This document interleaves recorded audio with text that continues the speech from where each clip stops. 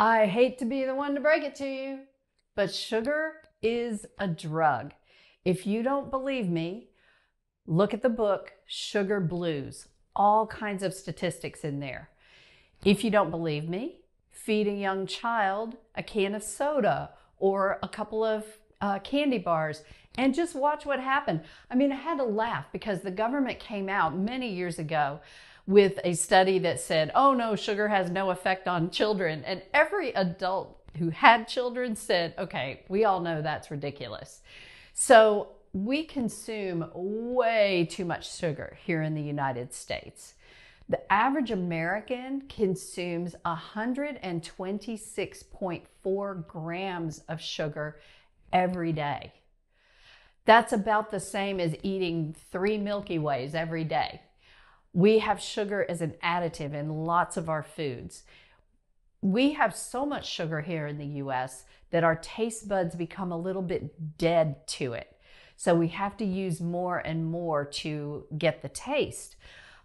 Years ago, I knew a German family and they would bake baked goods. And in Germany, they use a lot less sugar in their baked goods than we do in the US.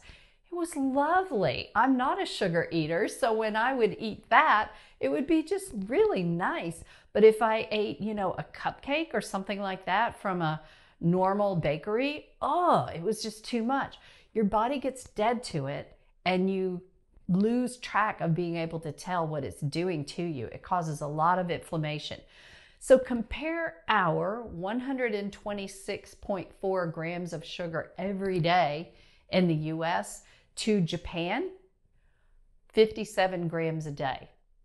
Crazy. So we definitely want to look out for where sugar hides. I had a lot of comments on my sugar and inflammation video that I did about, we need sugar. Our brain needs sugar to function. Well, yes, we do, but not 126 grams a day. That's ridiculous. You want a very balanced diet. You want lots of fruits and vegetables. I say lots, 2 fruits a day, 3 or 4 vegetables a day, and you just eat clean and eat natural, and you will get plenty of sugar without adding sugar to what you're doing.